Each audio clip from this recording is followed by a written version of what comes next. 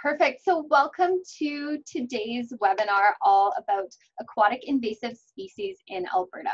My name's Robin and I work at Bow Habitat Station in Calgary. Now, if you haven't been here, we're kind of like a science center, but everything is focused on nature in Alberta.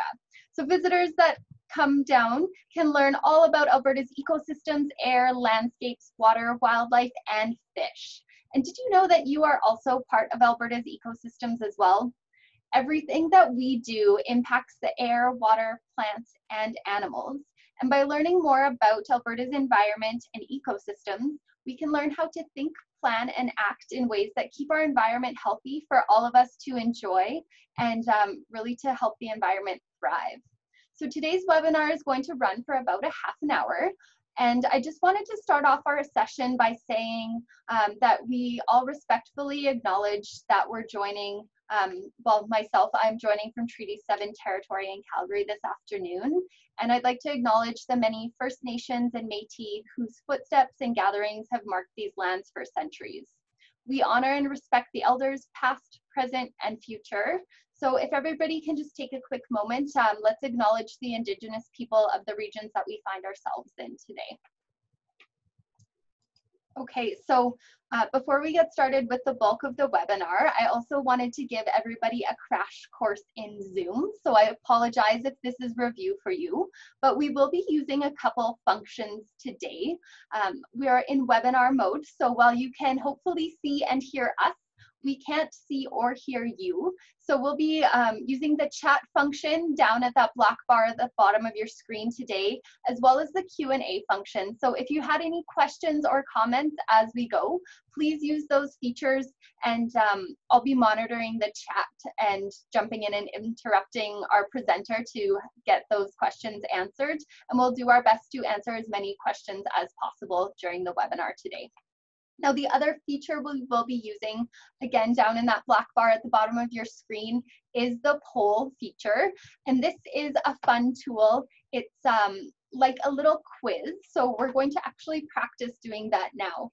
So I'm going to launch our first poll here. And you should see a dialog box popping up on your screen that says, have you ever visited Bow Habitat Station? So you can go ahead and vote now.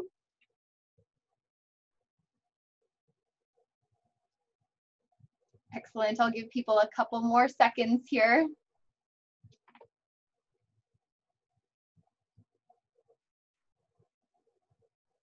Perfect. So I will share the results with you as well. So we have a few of you who have visited, so I hope you come back and see us again soon. We are reopening the whole building shortly, and one who has not yet been to visit us, so we hope you can join us sometime in the future. So that poll dialog box will stay up on your screen. You're welcome to close it after each poll. It'll pop up again when we relaunch our polls throughout the webinar. Or if you wanted to keep it up on your screen, you can just move it off to the side as well so it doesn't interfere with what you're seeing up there.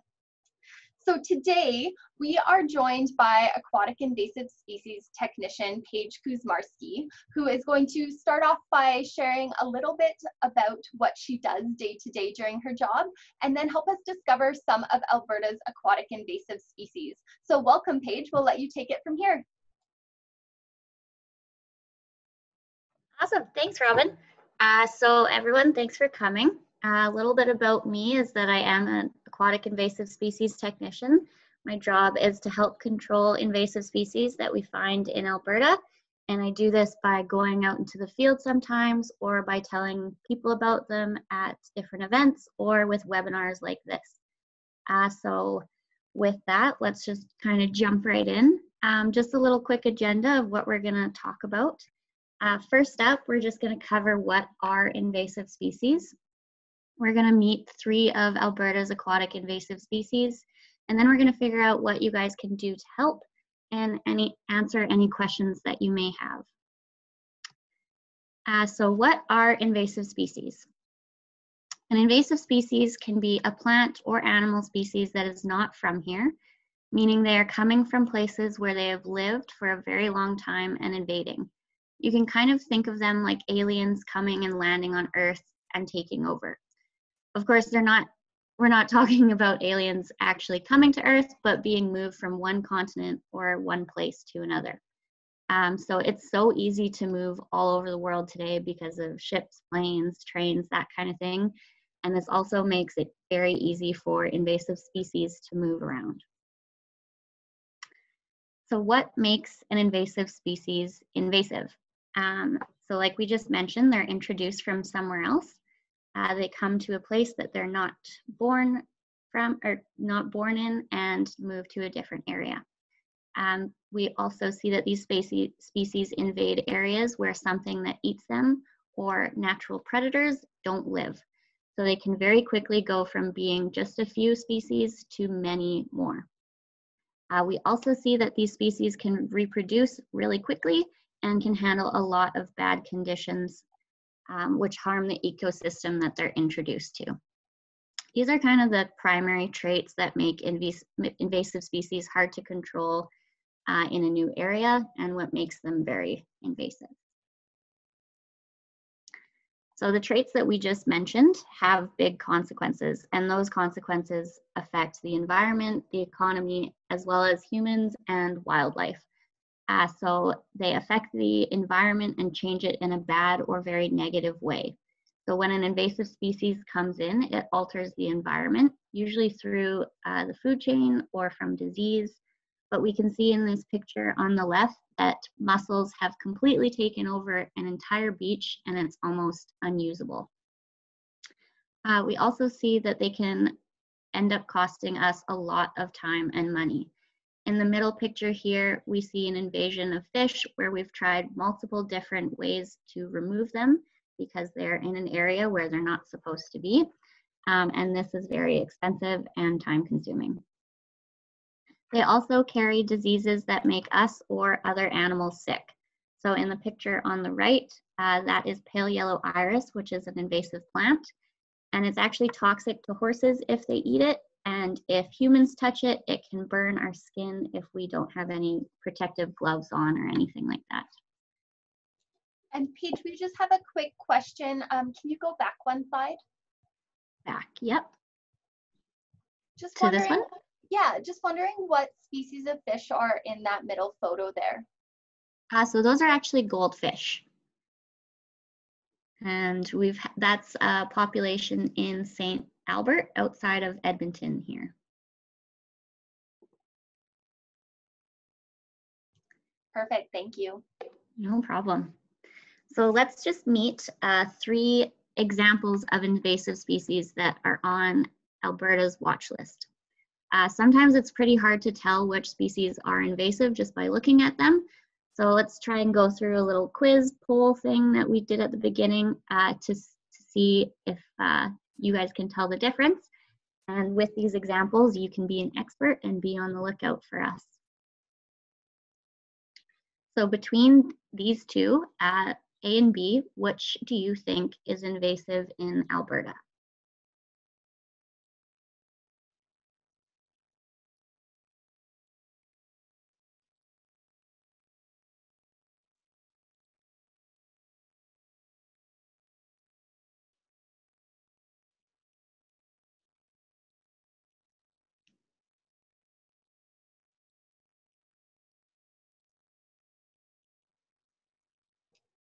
We'll give people 5 more seconds to vote here.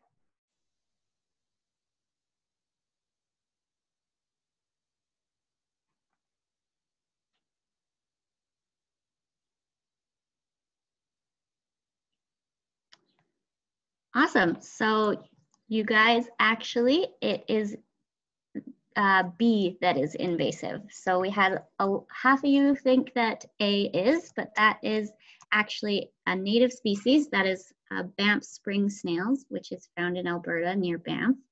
And Chinese mystery snail on the right-hand side is the invasive one. So it is invasive because it competes with the native snails in the province. It has a kind of trapdoor-like feature, so that little flap in the bottom right-hand corner beside the toonie allows it to be protected from animals that want to eat it and other bad conditions like snow or freezing. So lots of native snails don't have this feature. So this invasive species has a better chance to live and take over if bad conditions are around and there's predators around. As well, they have lots of babies very quickly, which can increase their population and kind of clog pipes or any sort of water systems that we have. They also live out of water for up to 4 weeks, so basically a month, which means that they can move very easily between different water bodies. So right now we don't have any tools to control them. So we need to make sure that we're not moving them between a certain area, otherwise they might start a new population. As well, they can carry diseases and germs. So if we ate this snail, it could make humans pretty sick. So let's go through another example. Between A and B here, which do you think is invasive?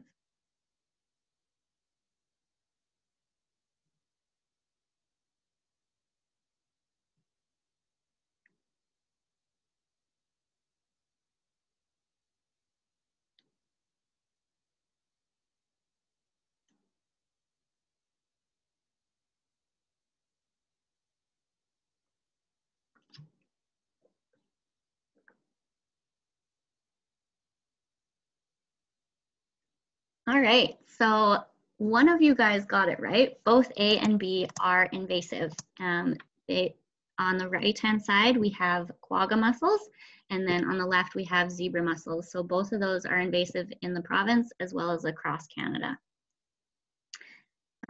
They are very invasive because they are filter feeders, which means they clear the water.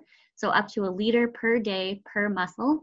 And if you look in that bottom right-hand picture beside the pen, you can see how tiny they are. So for one small little mussel to filter that much water is a lot.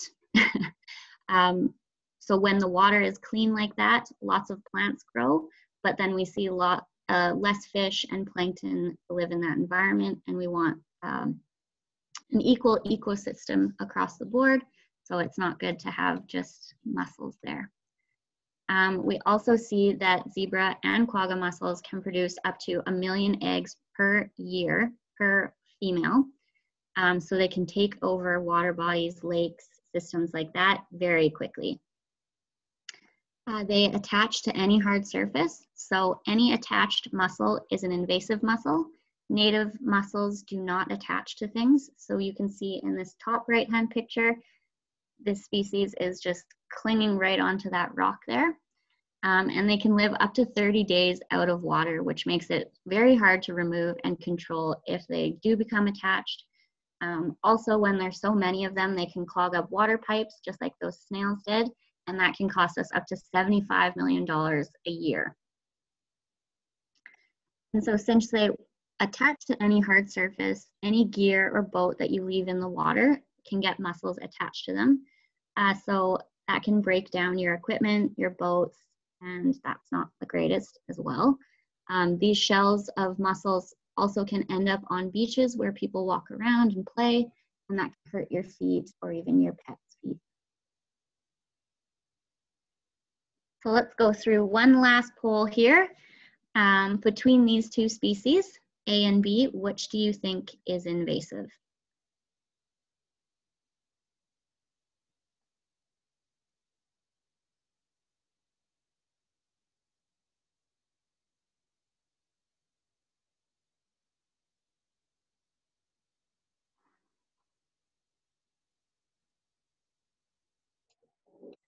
We will give folks about 5 more seconds to vote on this one.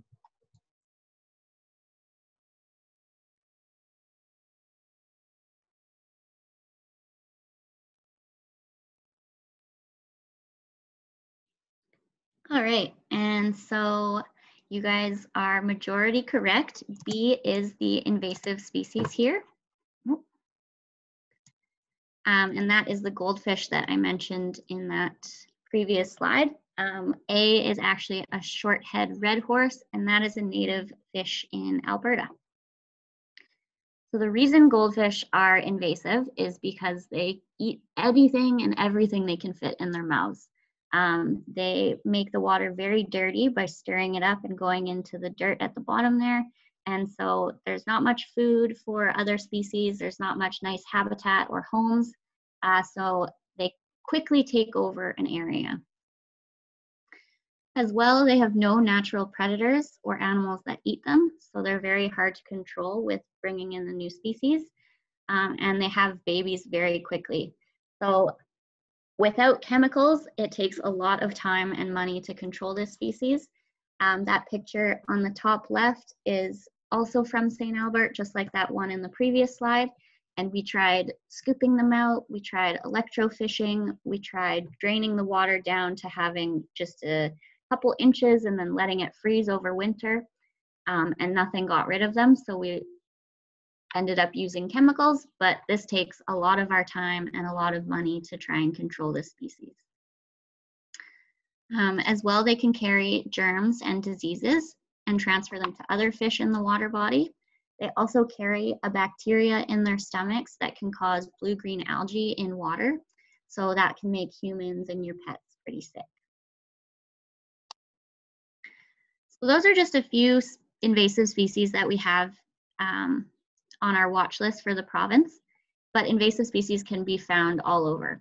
And we have a list of about 52 species that we watch for in Alberta, and we have found populations as far north as Fort McMurray. So many species are surviving and having babies even through our super cold winters. So luckily, not all the species we've talked about are here for now. So those ones that we mentioned, mussels are not found in Alberta, but they're close by in the states below us in Montana, as well in Manitoba, a couple provinces east. Chinese mystery snail is found in only one location in the province, and we're working to make sure that it stays there and we can control it from there and not spread it to any other water bodies. And finally, goldfish are found in over 50 locations around Alberta. So in that map on the right-hand side, all those orange dots are actually goldfish.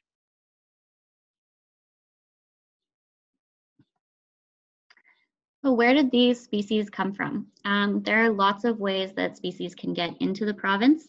The main ways that we're seeing is that people are dumping their pet fish tanks if they don't want them. Maybe it's for cultural reasons, or they are sticking to boats and gear we use to play outside. So in this photo here, we have someone dumping their fish tank into a natural water body. We don't want that. And then we also have on the picture on the right, a propeller of a boat that is covered with mussels, and that came from a different province, and we stopped it on the Alberta border before coming into our water bodies.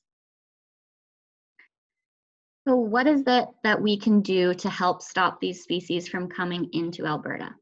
There's actually lots of things that you can do to help prevent the spread. One of those is taking action, and we can do that through clean, drain, dry. So always making sure that your gear, your boats, anything that touches the water is cleaned, drained, and dried before you leave. And that is number one for us. If you're a gardener, we would love for you guys to be plant-wise and only plant native species in your garden. And also maybe learn more which species are invasive or not. And if you do see one that you're not sure about, to report them to us, because they can cause problems like this picture on the right. So this is pale yellow iris again, and that has taken over a wetland. Even though it's such a pretty flower, it's that toxic one and is not great for the environment. As well, you can don't let it loose. So never dump your fish tanks, pets, or plants in nature. Instead, give it back to the pet store, to a friend, maybe to a school or a community league, just as long as you're not dumping it into natural water bodies. That is number one as well.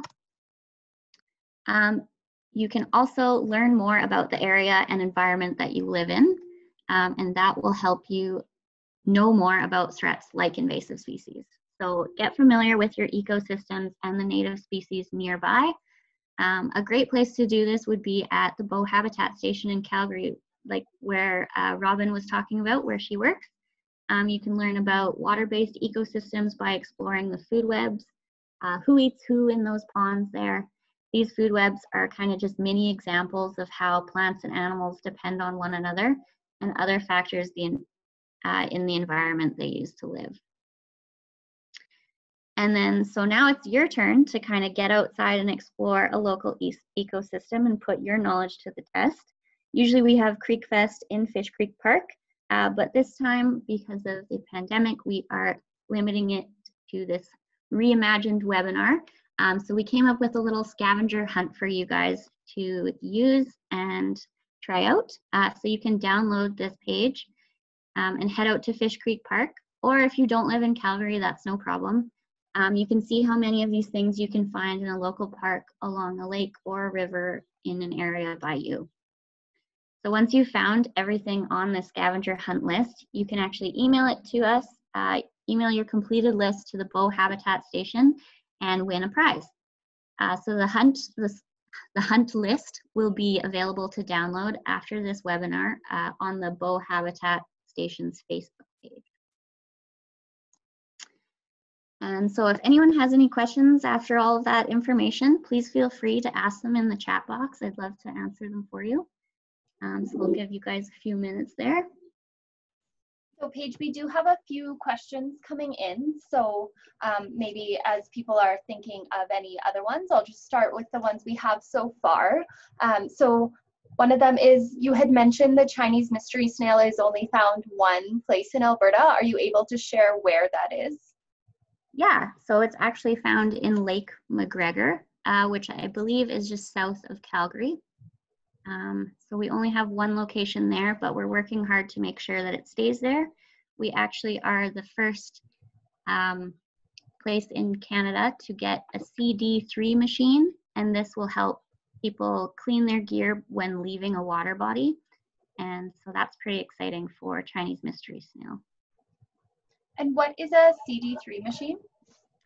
It kind of cleans your gear. It's just a stationary machine that we have set up at the boat launches in Lake McGregor, and that'll just help clean your gear. Great. Another question we have is, do I have to clean, drain, and dry my kayak if I'm paddling from the Elbow River to the Bow River? So changing rivers during a single paddling trip. So with that one, the Elbow River is connected to the Bow River, but I think it's always good practice to clean, drain, dry between water bodies. In that case, it would be fine because you're in the same system, but just to get in the habit of doing it is always recommended. Okay, and another one that came in is, can I use my goldfish as bait next time I go fishing instead of flushing it down the toilet? No, please no. So just because your fish might be dead doesn't mean it couldn't carry diseases as well. So putting it back into a water body could spread that. As well, we don't want to encourage using goldfish as bait or any other species that aren't usually bait as bait. Okay, and one last question here so far is, I've heard there's an AIS canine team. Where can I find them? So Paige, maybe can you tell us what the canine team does as well? Yeah, for sure. So we have 3 dogs that are on the canine team, and they sniff out mussels at at aquatic invasive species stations that we have around on the borders of the province. And so those inspect watercrafts coming in and out. And so sometimes that canine team goes up to those stations and will help the technicians there find mussels or other invasive species that could be found on your boats. And so basically they're trained to sniff out quagga and zebra mussels, which is very cool. They are kind of a roving crew, so they move around between different stations. So they're not actually located in one specific area. So you probably won't be able to find them. It's more likely that you'll run into them. Maybe watch some of our Facebook page posts and follow them around, but other than that, they kind of have their own little mission. Great. Well, thank you so much, Paige, and thank you to everyone who was able to join us this afternoon. Oh, it looks like we have one more question here. I'm sorry if this has already been addressed, but are crayfish in the irrigation lines invasive, and can we catch them? So we have northern crayfish, which are native to the Beaver watershed, and only the Beaver watershed in Alberta. And so if you find them out of that area, they would be considered invasive. People may harvest crayfish without a license, but by legal means, so using angling, dip netting, seine netting, or capturing by hand. But keeping them and transporting live crayfish is illegal, and any retained crayfish must immediately be killed to prevent the spread. It's also illegal to use live crayfish as bait. Perfect, thanks, Paige.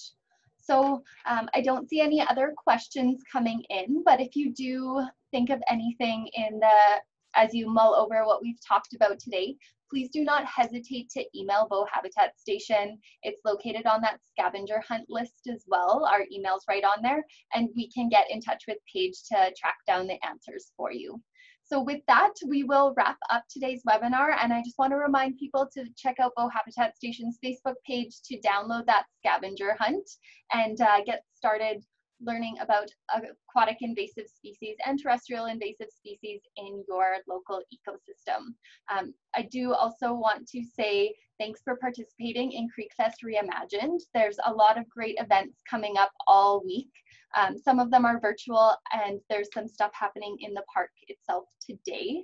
And just to shamelessly plug our own webinar, we have a second webinar coming up on Thursday about whirling disease in Alberta. So we hope to see you there and enjoy the rest of the event. Bye, everybody.